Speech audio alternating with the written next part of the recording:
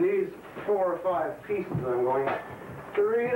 I've been writing them for about a year now, and I've been spending, well, each day I've written a word, and I just want to tell you that because I've taken so much time writing them, they must be good. Wittgenstein!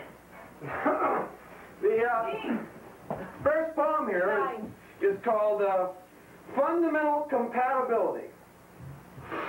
Conviction by candy, quite another life.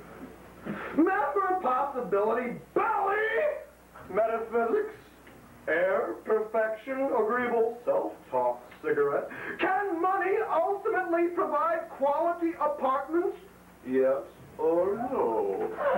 Confused corner store, red wheel structure, merchandise, but book world fame and bed consciousness we crave. Fundamental compatibility, walk to the exemplary coping money buy. That was the first one. And these are all it's B-U-Y. These are all post-philosophical poems, I guess. The next one is called Conditional Candy, and it's a quiet one. Literature, Bridgeborn, building true explanation. We've researched your money. Therapeutic, obstinate, hurry, also concrete, drinker reasoning. Yes, I would. I gave love to advance wholesome suffering. Tolstoy, Tolstoy. Pessimistic man, you remember from truth. Dirt, saintly behavior, Alyosha, Alyosha.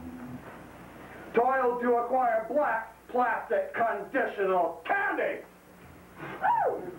This is the third one. It's called Mind Without Wishes, and it should be called Poets Without Minds.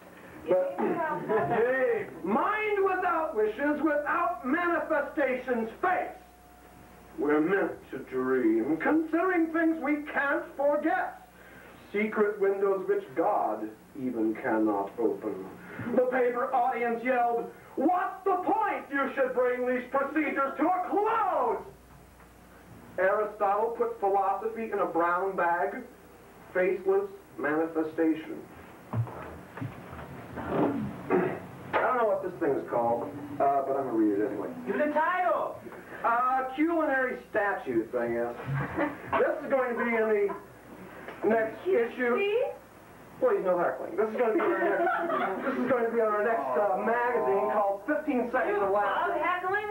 I thought it was 12. Can't you be polite? I thought it was encouraged. It says right here. Culinary statutes embark my brain, makes me whole again. Feasible misalignments carry me off to something more interesting. Oh, Martha, put out the milk and cookies! Interesting. Granite love, my knees. A pirate eating pale vegetables for the sake of it. Long on words and short on tongue. I cannot stretch this point past oblivion and back into slumber. Top-down savages spitting in the breeze. Oh, Martha, where is last night's bottle of comfort? The bottle of old musty dreams. Somebody must have thrown it out with my socks, with the walking hole, and the living dead of red cream soda. And belches, camel victories, suck the hump and pull the vein. Hallelujah, hallelujah, sings my guilty expression lit and burnt animal of jealous tendencies. Up, whacking, flat foot. Oh, Martha, put up